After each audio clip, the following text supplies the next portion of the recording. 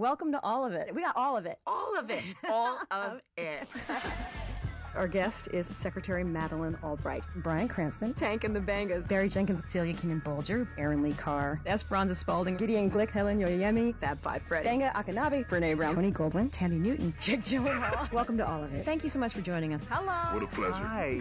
This is so fun. I'll see you tomorrow. We're here every day, 12 to 2. Impromptu concert. I love it. I love it.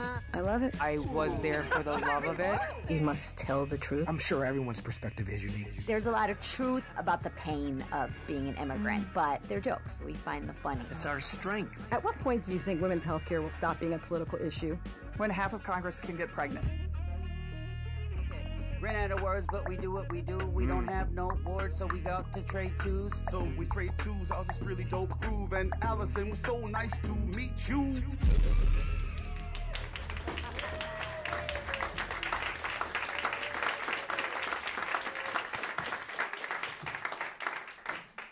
It is so nice to see you all. Welcome to the April Get Lit with All of It Book Club event with Jennifer Egan. Thank you all for turning down your Met Gala tickets tonight to be with us here in the audience, live in the green space.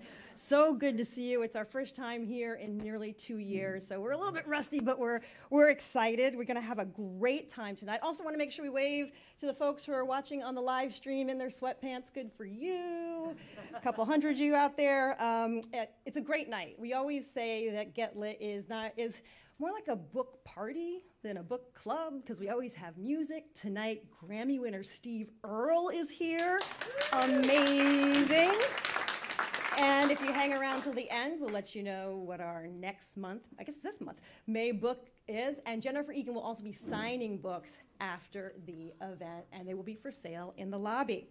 So, let's get to it. She is a Pulitzer Prize winning author of A Visit from the Goon Squad, a journalist, a New Yorker. She's our April Get Lit with All of It book club author, and thanks to our partners at the New York Public Library, 4,000 people checked out a copy of her novel, The Candy House. We are thrilled that Jennifer is with us tonight. Jennifer, come on out.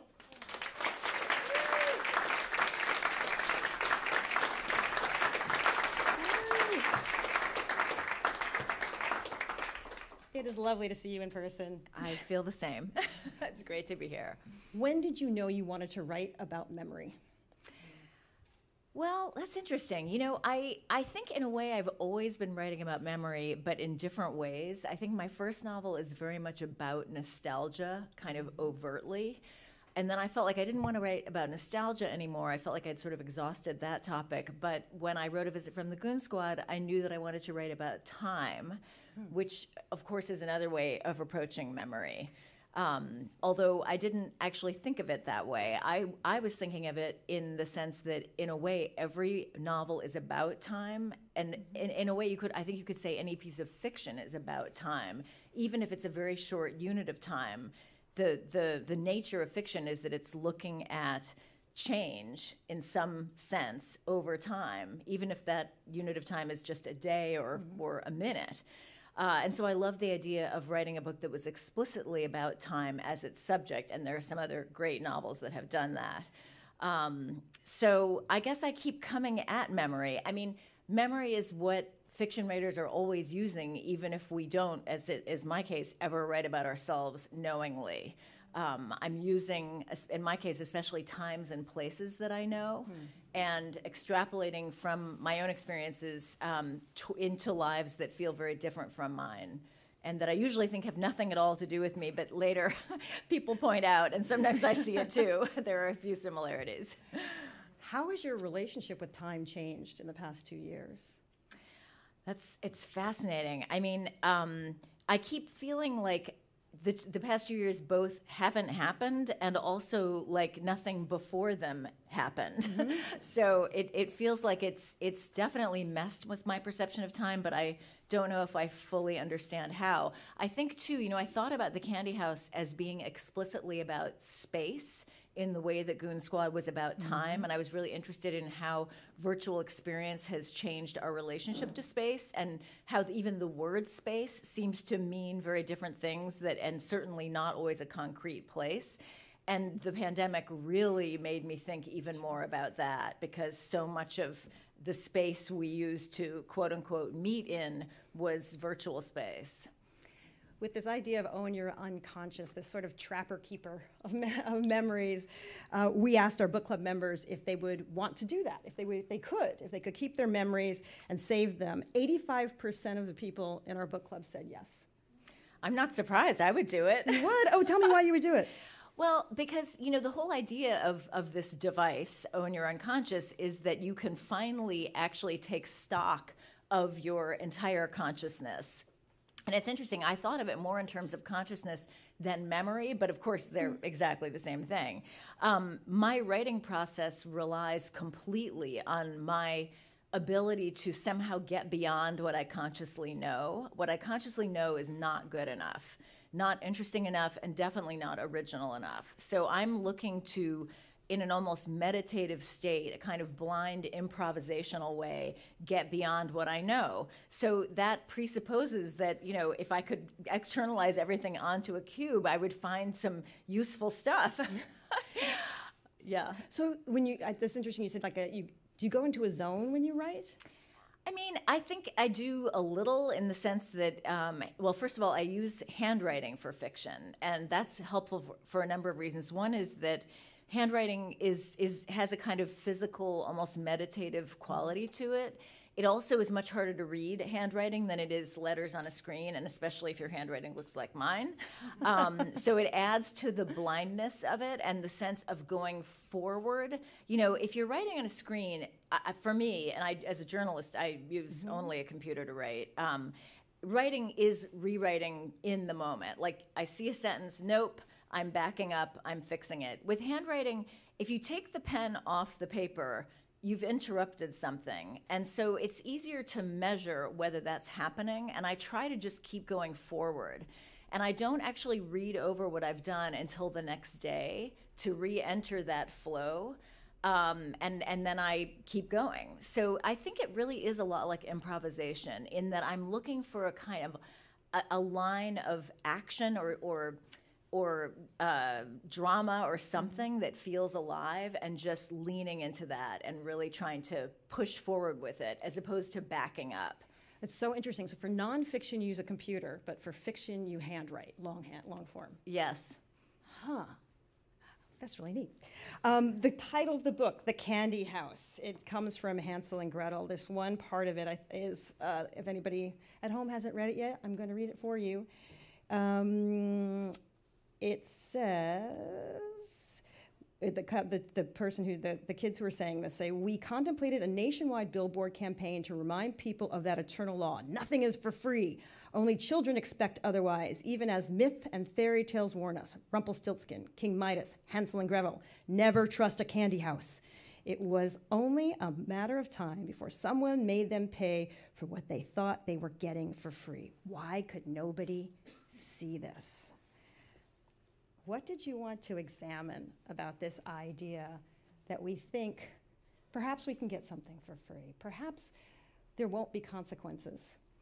Well, I think it's human nature that we grab for what we want in the moment. And when it comes to technology, the consequences become obvious sometimes much later. I mean, think about the combustion engine. By the time we figured out what some of the consequences of that were, we were so reliant on it that we can't extricate ourselves. So I guess I was interested in that combination of desire and curiosity, all the things that, going back to Hansel and Gretel, lead them into the candy house. And then the kind of pulling back and recognizing the complexities of what having that thing actually involves. And the context of the piece that you read is actually going back to Napster. So these two women are record company executives, or the daughters of a record company owner, who are horrified by what they can see is happening to the music industry because of Napster, which was maybe the first kind of internet sharing of the model that we now accept as being quite normal, which is you give to get. You give access to your songs to get access to other people's songs, and the lure is it's free. But I think that, of course, that was before any of us really understood that there were different kinds of economies, like an attention economy or a data economy. So, but the truth is that in that moment, and this is kind of back to my writing process, I remember the moment of writing that, and I was just kind of hurtling forward. And I loved the idea that there was a saying in the world that I was writing about, never trust a candy house. I thought, yeah, that's kind of a good saying. And these girls think that somehow they're going to stop people from using Napster, which is also kind of comic, especially looking back. When Napster almost seems quaint compared to some of the bargains that we've made since. So there's no judgment there. I am a very curious person myself, and I understand the power of curiosity. There's another character in The Candy House who talks about how impossible it is to resist curiosity over time. You can resist it in a minute, you can resist it for a year, but eventually you'll succumb. And I'm the embodiment of that. I mean, fiction writing is all about indulging my curiosity about other people's lives. I thought it was interesting that you waited till the end of the book to give us the list of positives that could come from having our memories in the cloud and accessing our memories. You write tens of thousands of crimes solved, child pornography all but eradicated, Alzheimer's and dementia sharply reduced by reinfusions of saved, healthy consciousness, dying languages preserved and revived, a legion of missing persons found, a global rise of empathy that accompanied a drastic decline in purist orthodoxies. I'm curious why you waited toward the end of the novel. Well, that list comes up in the context of, by the end of the novel, there's a strong resistance to this technology, which lets people not just externalize their consciousnesses. In a way, that's not the controversial part. It's the sharing, which means that even people who haven't shared their consciousnesses are represented in this collective consciousness because so many people have, much in the way that with DNA sharing now, even if we haven't shared our DNA results or even gotten any, we are findable because of the number of people in North America who have. So, so there's a resistance to this technology, and Mandela, the company that produced it, the son of the inventor, feels that they need to remind people of all the good things this technology has produced. Some of which were probably motivations for people to engage it in the first place, although I think curiosity was probably the primary one. I mean, I do show people using the technology in all kinds of ways, not always with terrible results. I mean, there's one guy who wants to see what has happened to a guy who was selling him drugs at an earlier point when he was in active addiction, and using a product called Hey, Whatever Happened To, he's able to think hard about Damon, this drug dealer, and thereby sharing those particular memories to the collective. And then through facial recognition, he's able to see what has happened to Damon. And honestly, that idea of writing a chapter in which people could do that came before the technology that I ended up coming up with. That machine, Own Your Unconscious, came into the picture very late in writing this book. I knew what I wanted to do narratively long before I had invented something that would justify doing it. But I was thinking, wouldn't it be so cool if people could find out what had happened to people that they don't have enough identifying information about to actually find using, say, social media, which is not very hard to do. And of course, that comes from my sometimes thinking of glancing encounters from years ago and thinking, who is that person? Again, back to curiosity. What are their lives like now? How could I write something in which people can do that? And the answer was I needed some occasion. And ultimately, the machine became the occasion, or the kind of logical context in which that's possible. The book starts with Bix, who we meet in the Goon Squad. He's a very minor character in Goon Squad. We meet up with him in the beginning. He's sort of trying to figure out what's going to be the next big thing. We know he goes to this party, he realizes this idea. But I thought it was so interesting the way you wrote him as this rock star tech guy.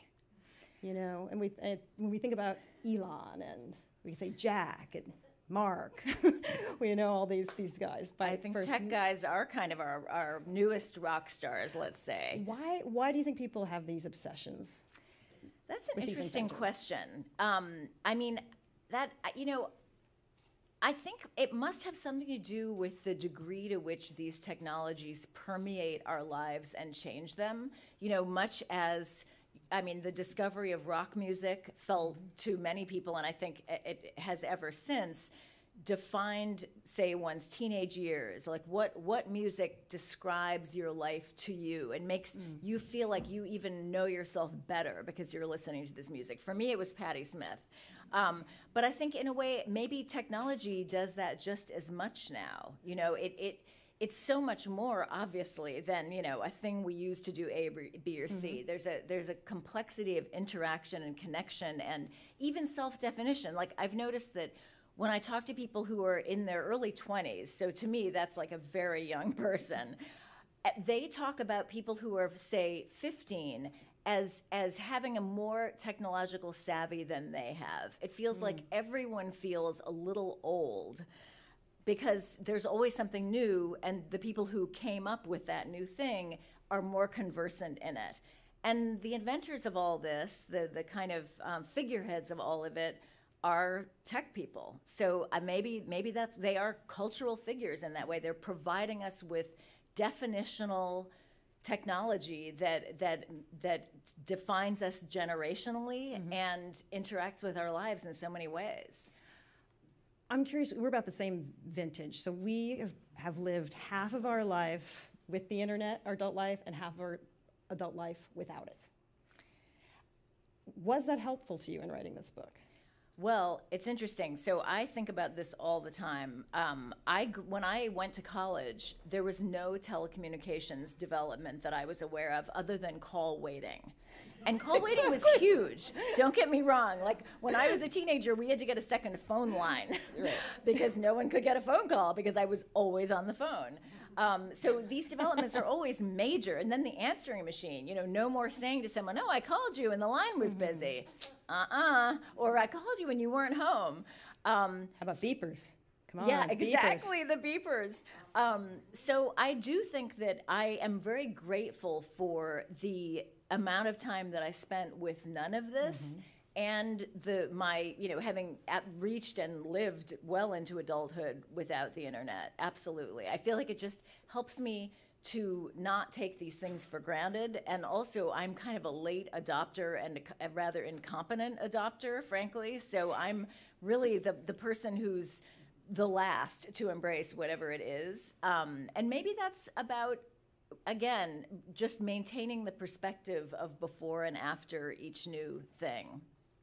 Let's talk about authenticity. It's really important in the book and important to characters in the book, and also folds into this idea of social media. Are you presenting your authentic self? Are you presenting your curated life? Yes. A character named Rebecca writes her big research paper on authenticity and concludes, authenticity as problematized by digital experience. Am I saying that right? And the character of Alfred is obsessed with eliciting authentic reactions, so he just screams in public to see what happens. What is Alfred actually looking for? Is he really looking for authenticity, or? I think he is looking for authenticity. I mean, it's an absurd way of living. I mean, I think we can argue that the price he's paying and forcing others to pay for his authentic experience is too high because he's freaking out and terrifying everyone, alienating his family. I'm fascinated by our cultural fascination with authenticity because the very fact that we're so interested in it is a sign that it feels a little bit hard to find. And there's a book that had a huge impact on me called The Image by Daniel Boorstin, published in 1961 and pretty outdated in many ways now. But the gist of his theory, and he's really just talking about television, this is before mass media, is that mediated experience, meaning television in his case, and the kind of pseudo events that are created for television and other media, these experiences feel inauthentic. They feel mediated. And of course they are. And that creates a longing for authenticity as an antidote to this artificiality. And then mass media tries to satisfy that craving by providing what feels more authentic, but of course often is even more mediated to achieve that sense of authenticity. That felt like such a true observation and so early. I mean, he's writing about the 1950s. And I really feel that it explains, or it's a lens through which we can look meaningfully at a lot of things, right through streaming, TikTok videos.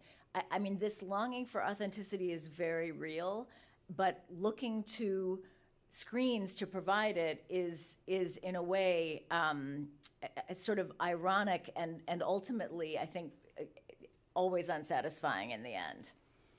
What was the last authentic encounter you had? Well, I mean, you know, any encounters, this is an authentic encounter, you know, and I'm so glad we're not on Zoom because I think it's more authentic because we're not, actually.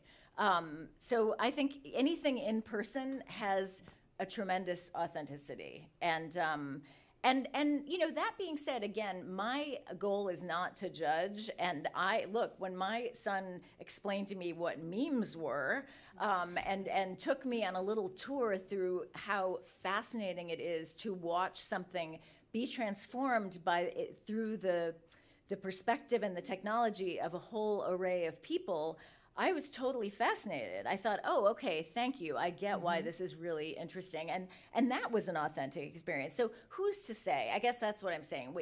No one is in the position to say whose experience is authentic and not.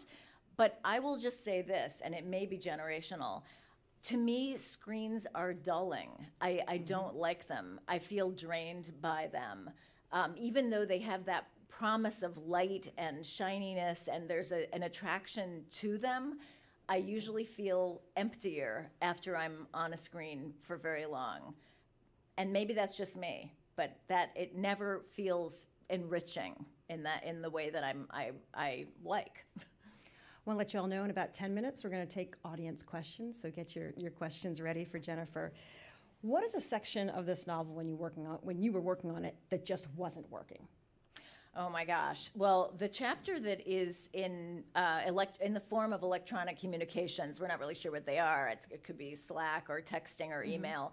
That was the last effort of many misdirected efforts to find a way to tell the story of what happens to Lulu, whom we meet first as a friend at a country club as a kid, then as a spy in a kind of genre story. And I knew that I wanted to somehow, I felt I couldn't just leave her at the end of this spy story, partly because it's so stylized and genre-esque, and I felt I have to sort of bring her back into the world as we know it. And so I tried all kinds of things because I knew that in a way, what happens to her on the spy mission, although it is written in a stylized way, and I'm not focusing intensely on this, to put it in modern parlance, I would say it's very traumatic. I mean, she is raped, she is shot. I mean, terrible things happen to her. And we're not focusing that much on that in that piece, but I thought, okay, I have to reckon with that. What happens to this woman? She's a wreck. That's what happens. What do I do? How do I find my way to that? Originally, I thought, so the spy story was written for Twitter at 140 characters in these very short list-like structural units in which she is narrating the lessons she learns from each thing that's happening to her. And I thought, okay, I'm going to write another chapter in that same form, and the idea is she can't stop thinking this way, and it's driving her insane. I thought it was a great idea, and the fact that I thought it was a great idea is a perfect example of why my ideas are not good enough. It was bad. And I spewed out countless pages of this, maybe 100. I thought, how can it be bad when it's such a good idea? Well, ideas only get you so far. So then I thought, okay, I'm going to let this go. I have a new idea. I'm going to write this piece from the point of view of the therapist who treats Lulu in the aftermath of her spy mission in the form of therapist notes. Another great idea. that went nowhere. And so I thought, I don't know what I'm going to do about her. But I also knew that I really wanted an epistolary chapter, a chapter in the form of letters. And it was somehow, as I flailed and waited and kept returning to this idea of Lulu, I began to feel like that was going to be the arena in which to tell the story. And it helped me to understand what was really missing from the earlier efforts that went wrong, and that was humor. They were humorless. And for some reason, I needed humor to do what I needed to do with Lulu. And I also needed an ensemble cast, which is about as far from being inside her head, listening to her thoughts as you could be. So I kind of fought my way to it. What does that feel like for you, that if you've written 100 pages and you get to the end of it and realize, I can't use this? It is not a great feeling. I mean, it's you know, and it's hard because the more time I've put in, the less I want to let it go.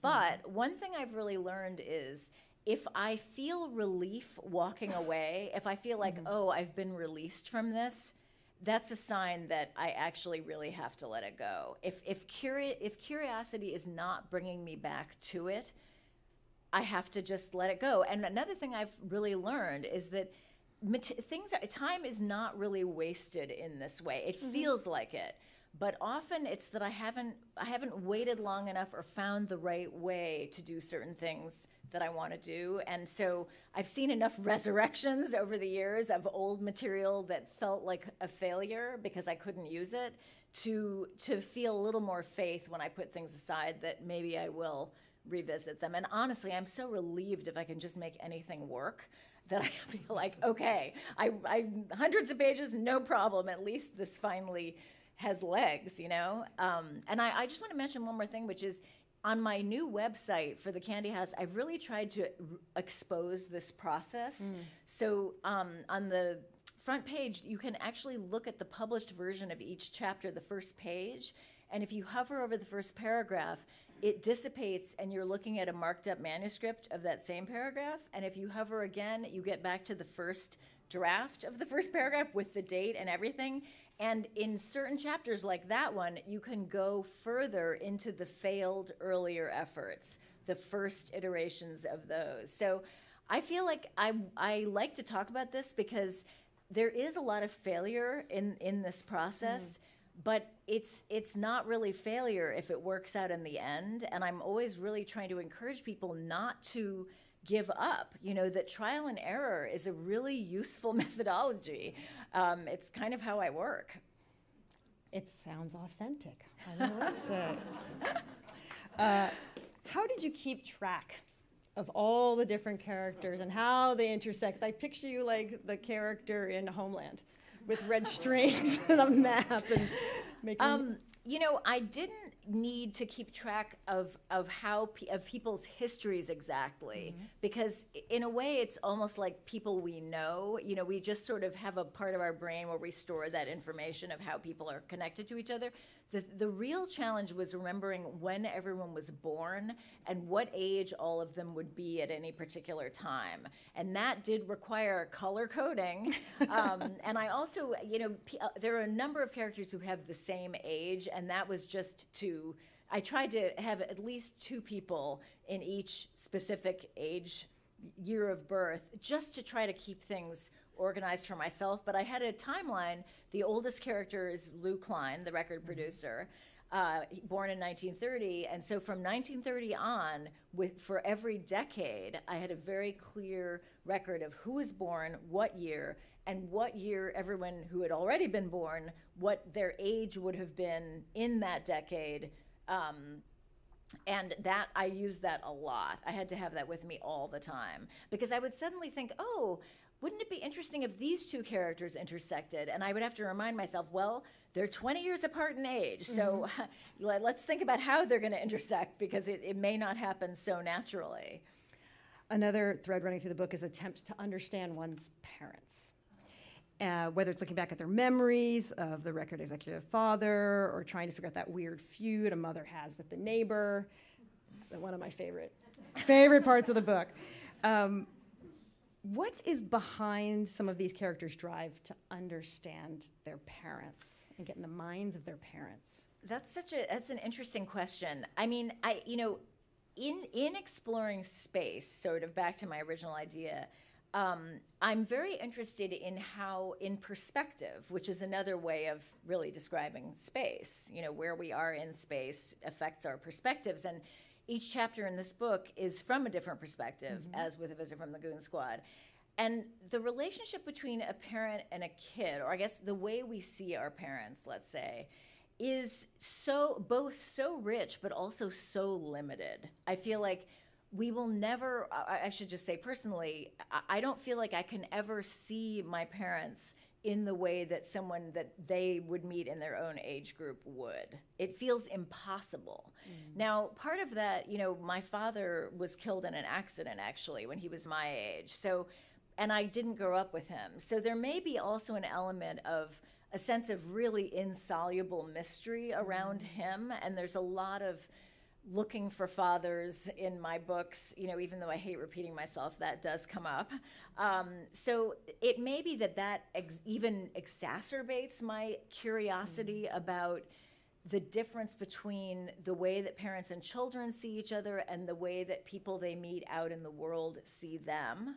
So I think all of that is true. And then also, my kids were basically growing up in the years that I was working on the Candy House. They were like 7 and 9 when I started working on it, because I worked on it on and off over a long period, and now they're both in college. And in a way, although I don't write about myself directly, I think my parenting experience is really embedded in here. And I think the two clues are probably baseball. There's a lot of baseball. I was a baseball mom. And also Dungeons and Dragons, which one of my kids was really into. And I did a lot of thinking about both of those enterprises because I was surrounded by them. And so I guess I was just, in my veiled way, which is as close as I ever get to writing about myself, ruminating on the experience of parenthood. It's interesting. I thought about it in the way that if anybody's parents have passed away and you clean out their home, you discover things about your parents. You find love letters. You find, swizzle sticks from some cocktail party they went to. And you have to think about them in a different way. And I can remember when I did this thinking, maybe I shouldn't read this letter. Like, I'm a snoop. Maybe I shouldn't be snooping in my parents' memories. It feels almost like you're crossing a boundary that shouldn't be crossed. I know what you mean, because my grandparent, I have my grandparents' love letters to each other, and they were, very reserved people. And my grandmother was writing about how, she wore her short shorts on the tennis court, and, and clearly to make my grandfather jealous. And I just thought, really, Grandma? In short shorts? Wow. But it feels somehow maybe tiny bit wrong. But at the same time, you want to read them. Of course. Of course. Curiosity. Should we get some microphones out to the audience to see if there are any questions? In the back. Hi, thank you, and insert all the fangirling. I'm just really curious. I mean, you've talked a little bit about memory. I'm really curious about redemption and second chances and the opportunity to reinvent yourself. And that seems like a through line in so many of your wonderful characters. And I'd love for you to talk about that for a moment. Yeah, well, reinvention is always really interesting to me, because I'm fascinated by identity and the way that identity interacts with technology, and also the way that there's something, I think, sort of American about the idea of self-reinvention. I mean, we were a country where, and hopefully will always be, where people come from elsewhere to reimagine their lives and live in a new way that might not be possible where they were. And so I'm just interested in that as a subject. It's fascinating to me. But I think also, there is a lot of redemption in this book, almost to a degree that surprised me. I think there are a few reasons for it. I mean, one was some of the characters that I'm writing about who are minor characters in Goon Squad, or even major, felt in that book like they were in some ways on a downward trajectory, or we saw them in a low point. And to me, the only interesting thing to do if I'm going to revisit them is something different. I mean, I'm not interested in just making the same point again and again, or describing the same experience again and again. And in a way, a creative tendency that I have is once I've established something, whatever it is, my impulse is to kind of push against it, try to go the other way. Why not do more? Because I've already done that. So somehow that really ended up carrying the day in this book, which was really surprising because in some ways I felt very discouraged in some of the years I was working on it. I mean, in the early chapters that I wrote, you know, Obama was in office. I felt full of a lot of hope for American life. When I returned to it, it was 2016, and there was so much division.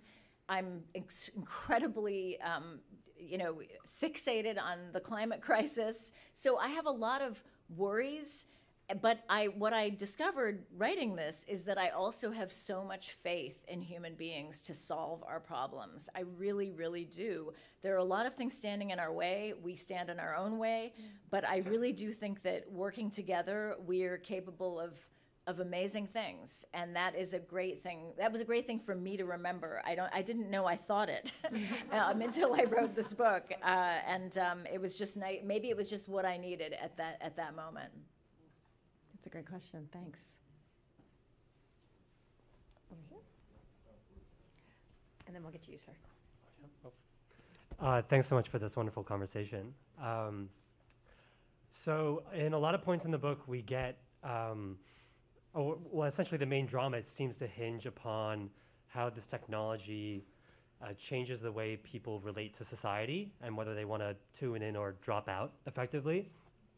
And I was wondering if you could speak a bit more to how the technology changes people's relationships with themselves on an identity level, on a linguistic level, on a general existential level. We get flashes of it with, Miranda saying she's tired of her history. And we see Roxy's fascination with this new secret life after she uploads her consciousness, where everything before then is known, and now she has this new, fresh take.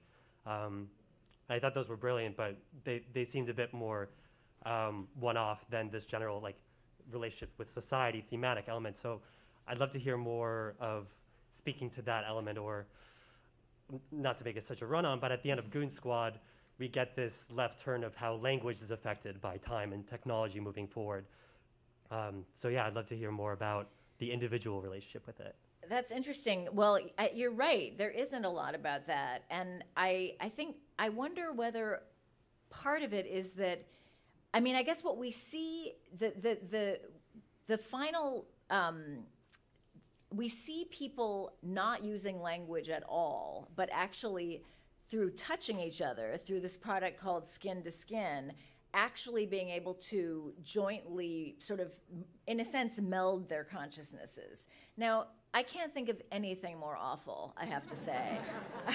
Really? No. So it may be that in fact, it's very hard to back up. This machine was useful to me narratively, but it's a little bit hard to really imagine how it would function in a real way in the world, except to the degree that we already know the answer, because it's not all that far from what the internet already does.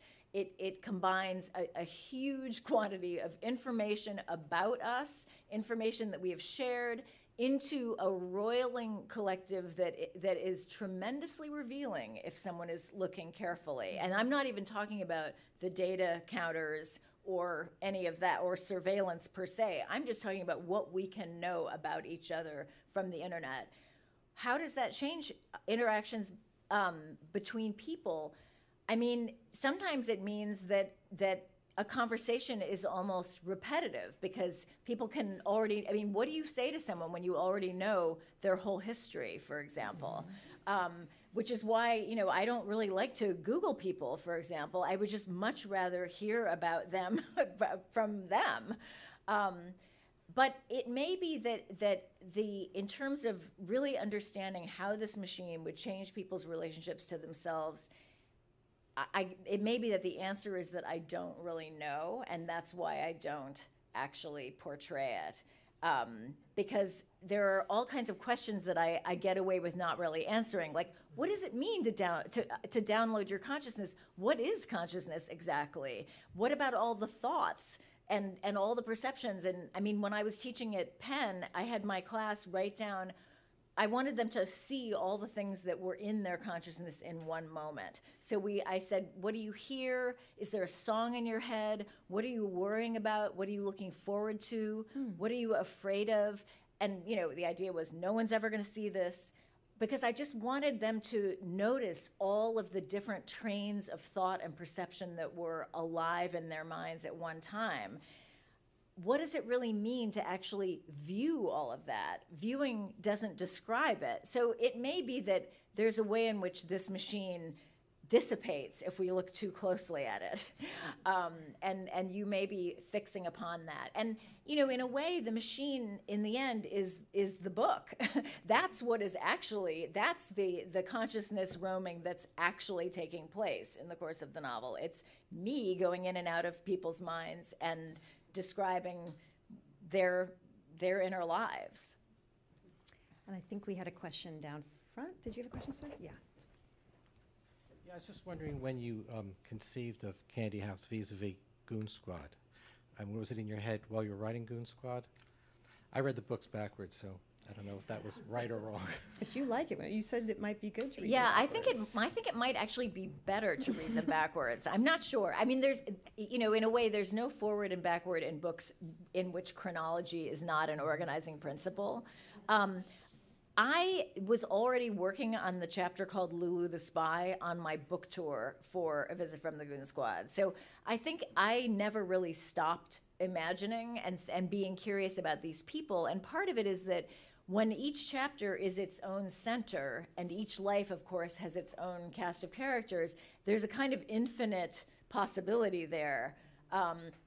Also, because of the amount of times that first draft material never really worked, which is for the Candy House about 50% maybe, and for Goon Squad maybe a third, I was left knowing more about my characters than I was able to share with the reader, which created a sense of unfinishedness and open-endedness that I think was an invitation for me to just continue imagining in that realm. So the earliest stuff goes back to 2010, 2012, 2013. The thing I didn't know for sure at all was whether I would actually collect it into a book, because I figured, I could just publish these pieces individually, as I did with the Lulu the Spy chapter. It was titled Black Box. I knew that I would only create a book if it could really be its own thing and about different things than Goon Squad was, and hopefully with enough of a different vibe from Goon Squad that it would not just seem like an echo of it. And I didn't really know for sure that I would do that until maybe 2019 or so. Are you done with these characters now? Am I done with them? No. I was going to say, you're on book tour now. Does this mean you're writing in green rooms for the next book? Well, there are a few things that really motivated me to keep working on this material. One was curiosity about people, often characters who seemed the most opaque. That was, or sometimes the most alienating. I have that still about certain characters.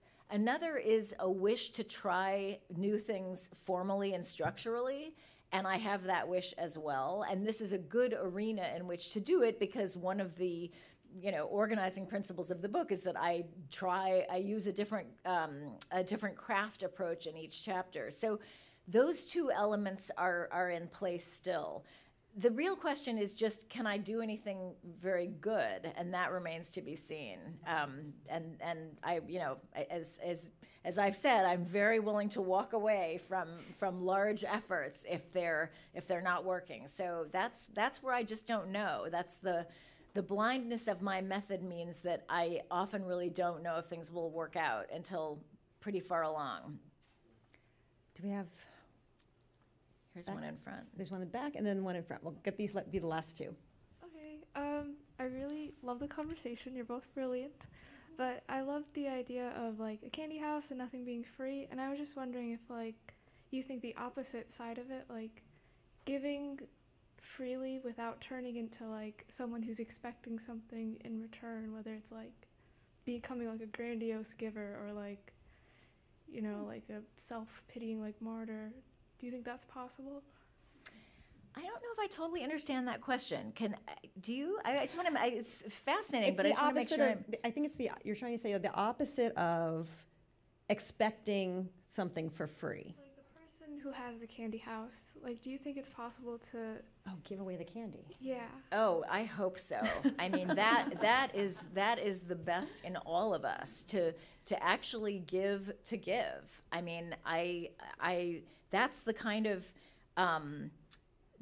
of possibility that makes me the generosity of human beings, which is certainly not always present.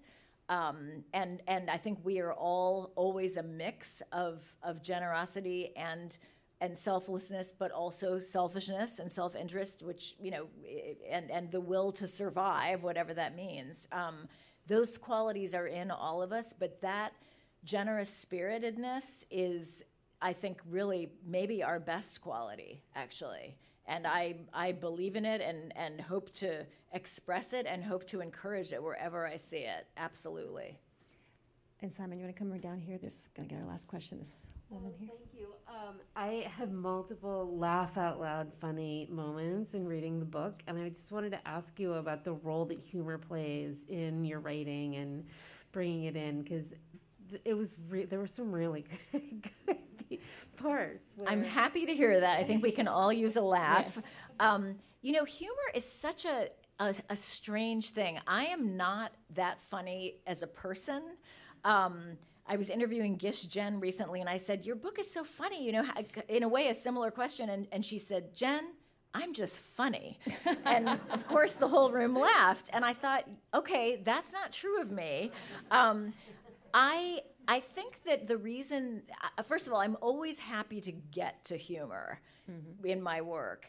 And I think part of the reason I like to get there is that it's a sign that I'm doing the thing that I most love to do, which is write about things that are both utterly ludicrous and also plausible. That is my happy place, sort of occupying the middle of that paradox in which things are impossibly silly and outrageous, and yet they make sense. And I find that if I can stay there, or if I can push events until I get to that point, humor is sometimes the side effect of it. And I am so happy to find it, because it means I'm doing the thing I'm trying to do, and also because I love to laugh, and who doesn't?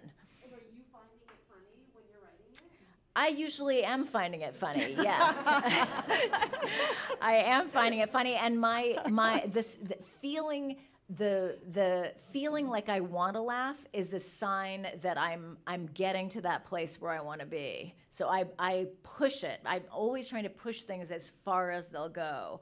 And sometimes it's not funny enough. That's another reason things end up in the wastebasket and not in the book. But if I can get to that humor, it's a sign that something is working.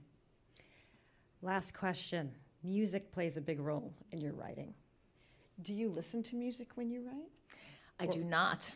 I don't listen to music because I find I listen to music very narratively. I'm always thinking about this, well, not always, but I find myself thinking about structure, and I listen to music sometimes when I'm intrigued by the structure of, let's say, a song. I will think, I want to try to do this in fiction. So music for me is very narrative, and conversely, fiction is very musical. I mean, the sound and the rhythm of the language is a big part of what can give fiction power, and if we're not using it effectively as writers, we're missing an opportunity. So listening to music is too distracting in a way. It's almost like trying to listen to a book while also writing a book. However, music is very important to me, and I think about it a lot. There's a song that I wrote down on my list of things I wanted to try, hopefully someday. One of them was use the structure of Nada Surf's Paper Boats. That was just on my list. And later I thought, what? I had to go back and listen to the song, and then I thought, oh yes, I remember why I wanted to do that, because a hidden rhythm emerges halfway through the song and the lyrics end, and we realize that the song was actually always about that hidden, that recessed rhythm. And I thought, I want to do that in fiction. So music is a source of a lot of narrative ideas for me. Have you ever written a song? No, and we're all lucky for it. I don't read music, and I don't play an instrument, and I don't have a very good singing voice. And when I try to describe music, I don't really have the words for it, but yet music is so important. And I think all the time about how fiction, storytelling began as an oral tradition in my writing group, to whom I dedicated this book. We only read aloud. Actually, there's nothing on the page. We listen, we have the experience, and we respond. And it's a guarantee that we are paying attention to the rhythm and the sounds, and that we are noticing the ways in which they are adding power to the material. We're going to listen to some music in a minute, but first, let's thank Jennifer Egan for her time.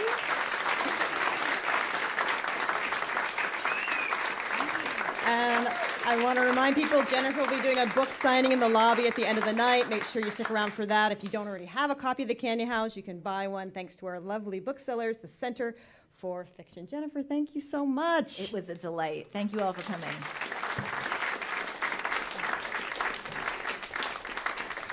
All right, given our two of the themes tonight are authenticity and memory, our next guest has a pretty solid relationship with both. Steve Earle is an inductee to the Nashville Songwriters Hall of Fame, a Grammy winner, the music director for the show Coal Country, which wrapped at the Public Theater last month. And this month, he'll release the album Jerry Jeff, a tribute to one of his musical mentors, musician Jerry Jeff Walker. Please welcome Steve Earle.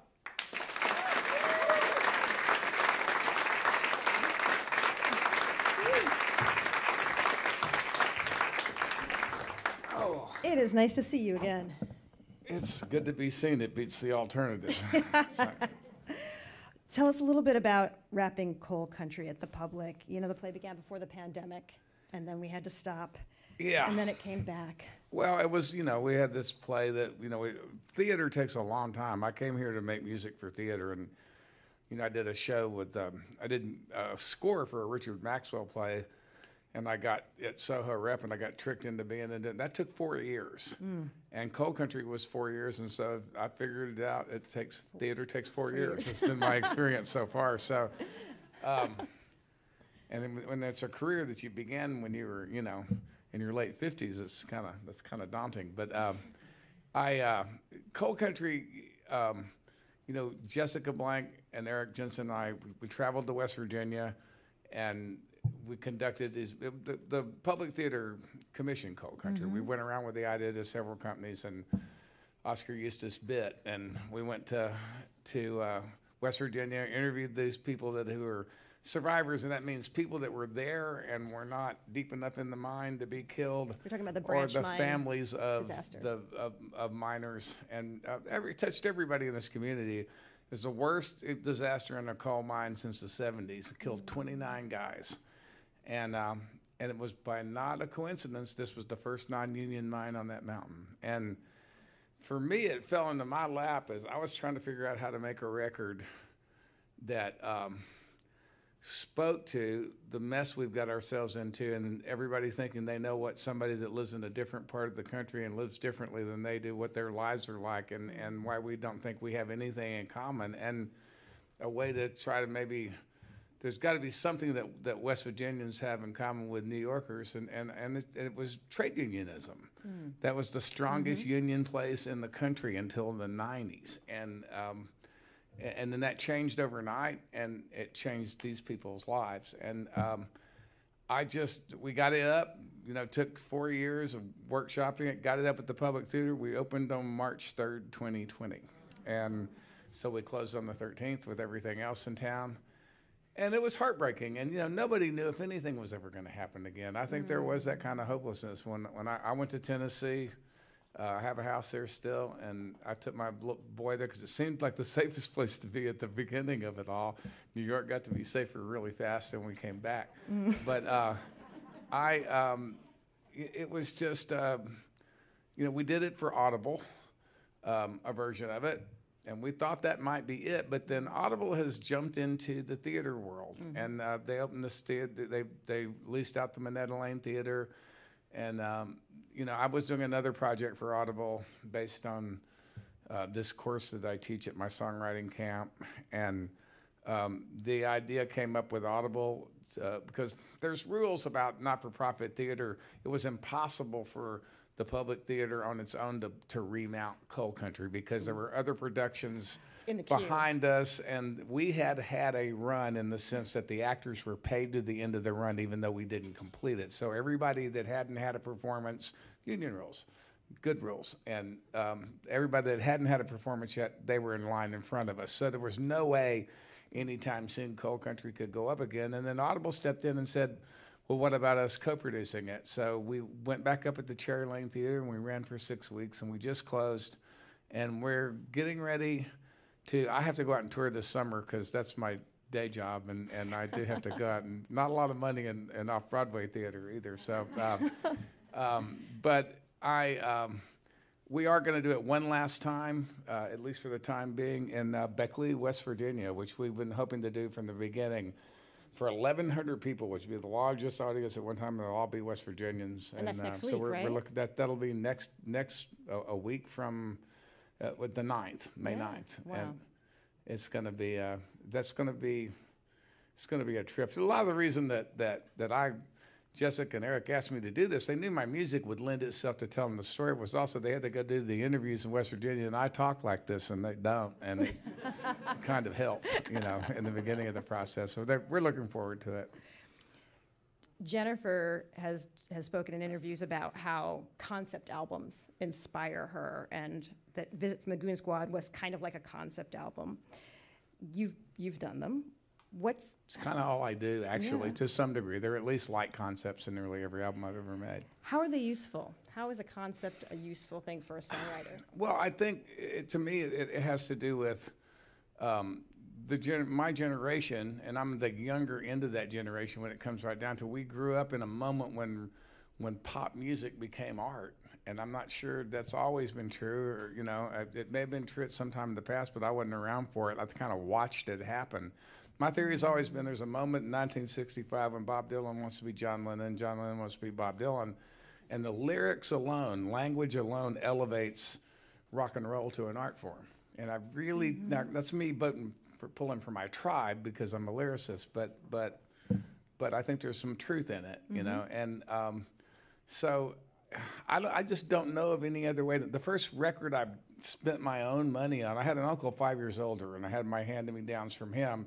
First record I had to go because he had left, moved out, and by myself was Sgt. Pepper's Lonely Hearts Club Band. And so I don't really know anything about albums that aren't concept albums, and I'm struggling now because that's not what the music business is. So I've opted to stick with what I do, and my audience is, your audience is getting older when the line's longer at the men's room than it is at the ladies' room at your shows, and I accept that. And there are some younger people that listen to my music. That's mainly come from the political stuff that I've written over the years. And I'm not a political writer.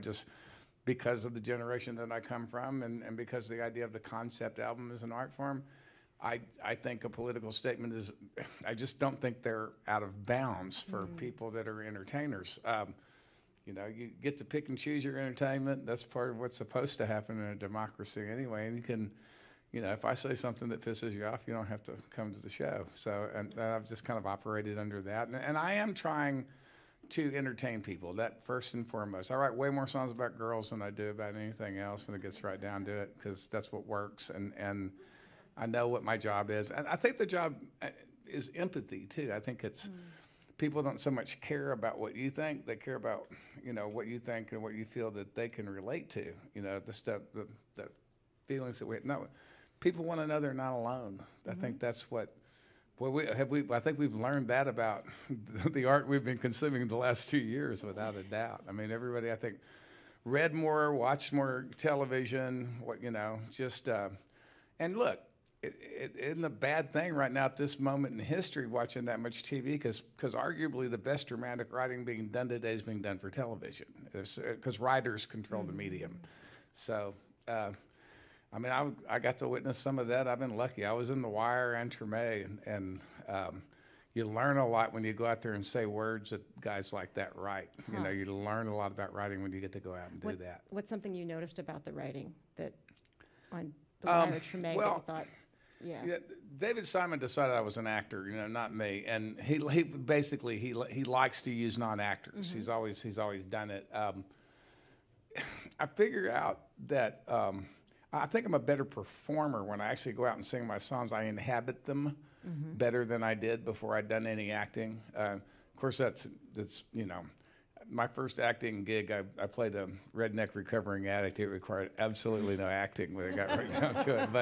But just to go out there and try to, try to present something in 3D rather than just words on a page or words that you're singing and I think I just learned how to sort of be the person that's speaking to you in the song in a more convincing way than I did before I'd actually, done any acting. Later this month, you'll be releasing a covers album, well, more like a tribute album to Jerry Jeff Walker. Yeah. Why is Jerry Jeff Walker important to you? Well, it completes a set. Guy. Townes Van Zandt, Guy Clark, Jerry Jeff Walker. They were the first. I grew up in Texas.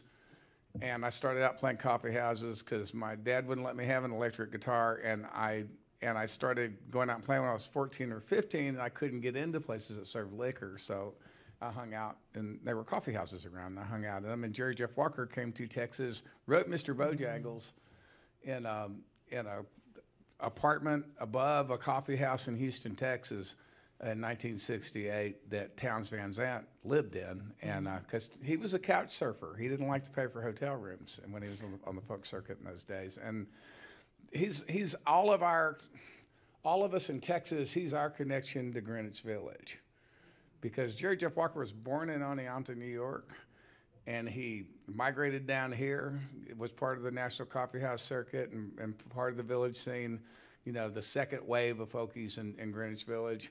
Fred Neal was his mentor. He followed Fred Neal, who wrote Everybody's Talking and was, the hoot master at the Cafe Wah for years. Fred Neal went to Coconut Grove. Jerry Jeff followed him down there. Then he went to Key West from there, got kicked out of Key West.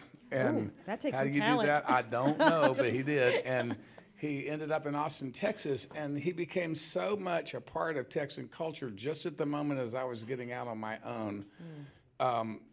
That he's buried in the state cemetery, and he's, Guy, and Townes came up together, and the three of them were the first people I could sit across from the time I was 17 years old, rather than being people that I listened to on records, all of a sudden my heroes were guys that I could sit across the room from in the middle of the night with a guitar going around. So I made the Townes record about 10 years after he passed away, the Guy record the year after he passed, and Jerry Jeff passed last year, and so it was real obvious that I had to make a record of Jerry Jeff Walker songs. So that was that. It's called Jerry Jeff, and it comes out in a couple of weeks.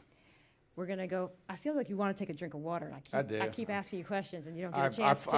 I got airplane. I had to go to. I was in Austin for Willie Nelson's 89th birthday last night. So. Wow. Okay, you buried the lead on that. William Nelson's Yeah. That's where you were last night?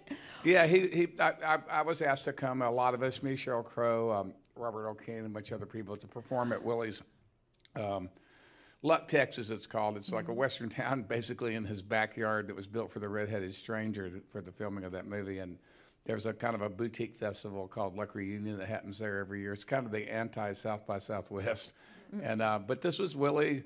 A lot of us performing Willie songs for 2 hours, and then Willie came out and did an hour set. Wow.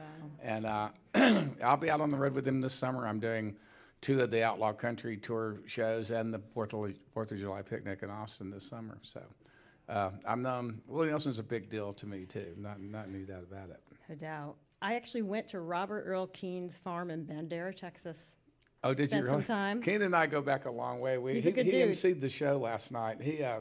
He came to Nashville for a very short period of time. There's a hamburger chain in Texas called Whataburger, and it's sort of a big deal culturally if you're from Texas and you're someplace else. And they had one for a minute in Nashville, and we made a pilgrimage out to Nolensville Road to the only Whataburger in town to get a jalapeno cheeseburger every Sunday for 2 years, the whole time he was there. So.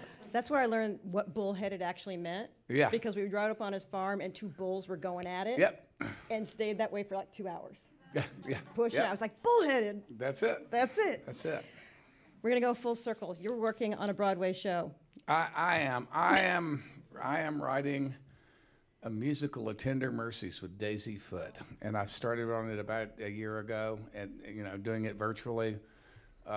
It's kind of perfect for me, because I know Mac. I know the character. Have you ever seen? It's about a alcoholic, washed-up songwriter that pops up in this little wide place on the road in Texas, and this widow takes him in. He gets sober, and I know a little bit about this character, and I can. It's just I've written some of the best songs I've ever written for it already. I'm about 2 songs away from the first act being written, and we should, after I get off the road in September, start workshopping it in earnest here in the city when I get back in September. So what year did you start that? Huh? What year did you start writing that? You said 4 years. I'm kind of figuring out. Oh yeah, and we're a year in, so that makes it'll be 3. That's what I'm hoping. This is not. Some people I know that I love in not-for-profit theater in New York City are really interested in this piece, but the agents involved don't want not-for-profit theater anywhere near it. It's got to be groomed for a Broadway track, and I'm ready for that. I'm 67 years old, and I want to hit Broadway show before I die, so I need to get going on it. All right. That's all there is to it. Could you play some music for us? Yeah, Love it. absolutely. Yeah. I'm going to get out of the way. Steve Earle, everybody.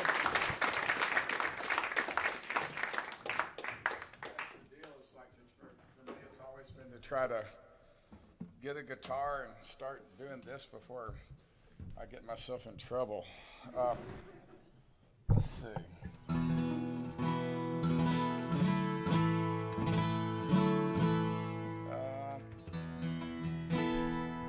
This doesn't quite fit. Sorry about that.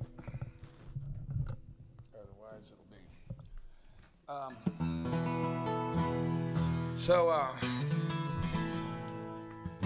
You guys got this? It's not mine. As long as I got in the control. Can you hear the guitar okay? So, Coal Country was about an explosion at a mine called Upper Big Branch that happened 12 years ago. Mont Coal, West Virginia.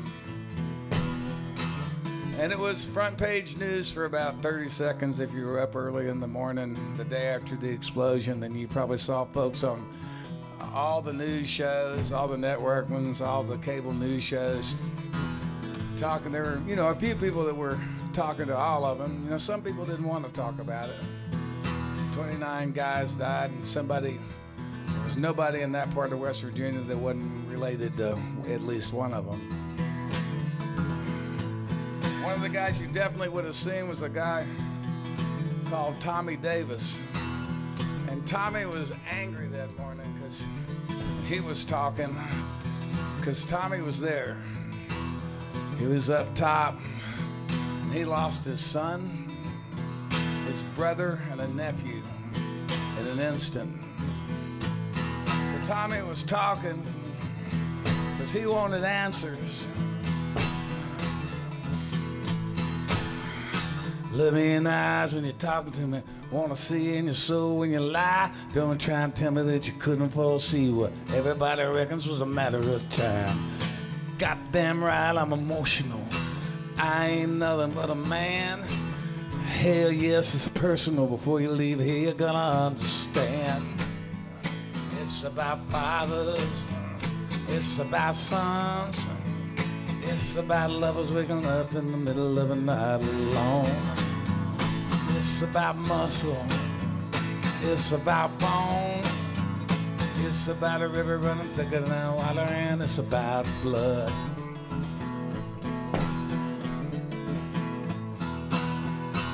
Once upon a time in America, working man knew where he stood, and nowadays just getting by is a miracle. Probably wouldn't give it up if I could. Tried them about the state of the economy, fiscal reality, profit and loss. None of that matters when you're underground anyway. Damn sure can't tell me nothing about cost. It's about fathers, it's about sons, it's about lovers waking up in the middle of a night alone. It's about muscle, it's about bone, it's about a river running thicker than water, and it's about blood.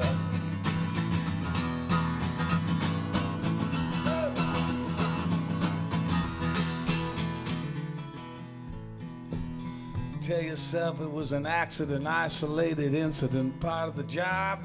Yeah, well, tell that to the families, kids without daddies, and tell it to God. Is that the wind you hear howling through the holler? Or the ghost of a widow that cried for every man that died for a coal company dollar? Lung full of dust and a heart full of lies. It's about fathers, it's about sons, it's about lovers waking up in the middle of a night alone. It's about muscle, it's about bone, it's about a river running thicker than water, and it's about blood.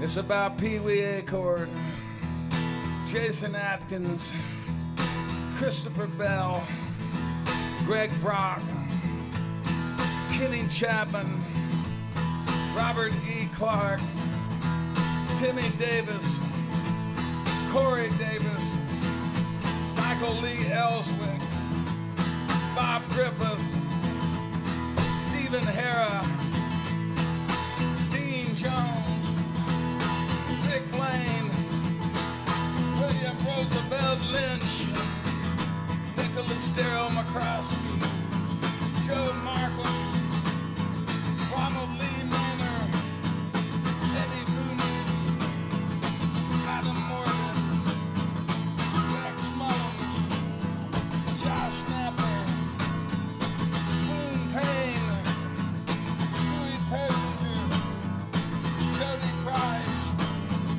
Stuart Scott, Gary Wayne Quarles, Robert Dale Skeens, Vinnie Willingham, Ricky Workman. It's about blood.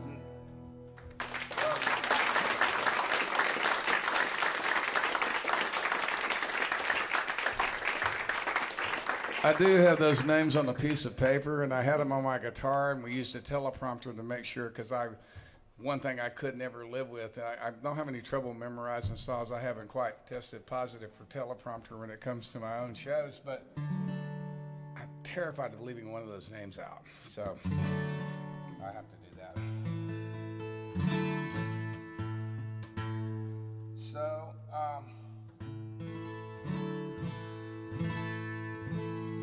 the new record is called Jerry Jeff.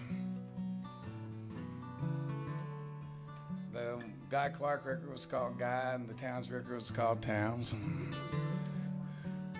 So that was a no-brainer. And I wanted to. Jerry Jeff was famous for interpreting other people's songs too, and especially people in Texas knew him as much for some songs that he didn't write as he did the ones he did write. But I wanted to make the record, the main album, all songs that he had written going back to 1968 to his first record, a lot of them which were written in this neighborhood right here and played on this radio station.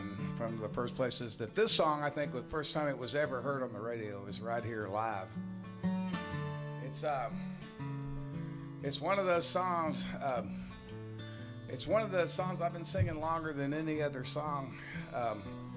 I did it in a play in high school in 1969, long before Jerry Jeff had a cowboy hat or was living in Texas. And a guy named Vernon Carroll, my drama teacher, wanted me to learn it we were doing a production of The World of Carl Sandburg, and he thought we would fit this song into the show, and we did. So it's the second song I think I ever played in front of an audience of more than 3 or 4. The first one was As Tears Go By. It's pretty special. It's one of those songs so many people have recorded it. I did it the other night on the Grand Ole Opry, and I'd always known this song was special, but I did it on the Grand Ole Opry last Saturday night, and I looked up in the balcony. It's a little over 3,000 seats in that room, and every cell phone light in the place was on upstairs, and by the time I finished, half the downstairs was lit up. And that just happened because of it's just the way this song is. It fits into a lot of people's lives in a lot of ways. I knew a man, Bojangles, and he'd dance for you. And worn-out shoes, silver hair, a ragged shirt, and baggy pants. The old soft shoe. Jump so high, jump so high. That light that touchdown.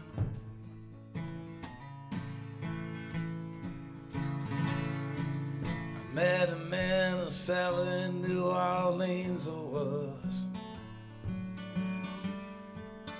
down and out.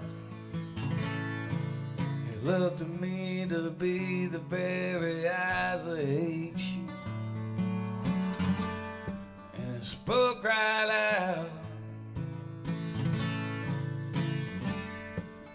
He talked alive, but I talked alive.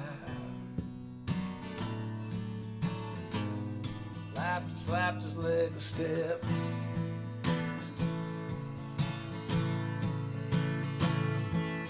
Said his name, Bojangles, and he danced a leg. Across the cell, grabbed his pants, folded by the stand, stand to jump so high. Clicked his heels.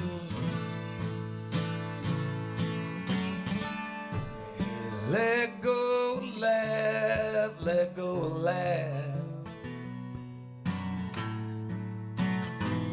Shook his clothes back all around.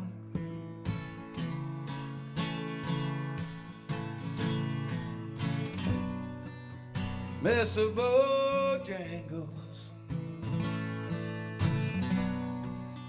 Mr. Bojangles,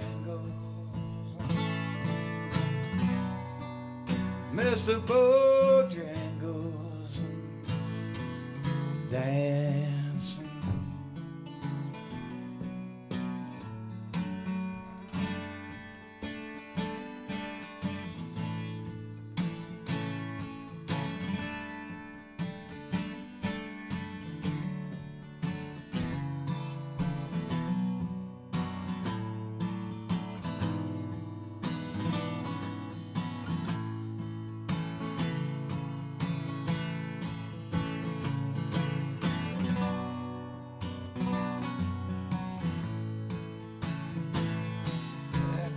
Those are minstrel shows and county bears throughout the South. Talked in tears of 15 years, how I was dogging him. Traveled about, dog up and down, a lot up and down. After 20 years, he still grieves. He said, and I dance at every chance in the honky-tonks. Drinks and tips, but most of my time I spend behind these county bars. 'Cause I drinks a bit. He shook his head, and as I shook his head,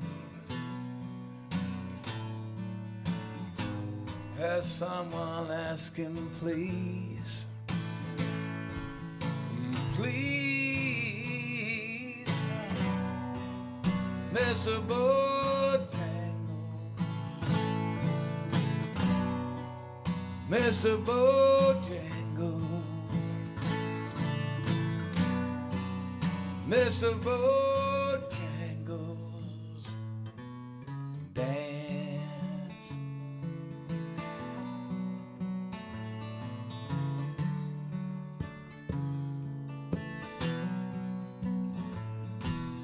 Dance.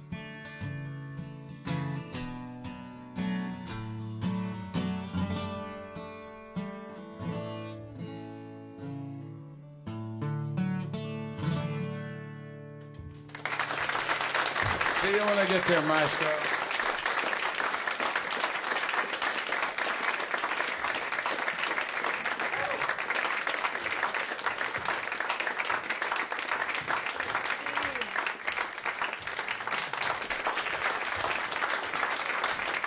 Thanks so much to Steve Earle. Of course, thanks to Jennifer Egan, who will be signing books out in the lobby.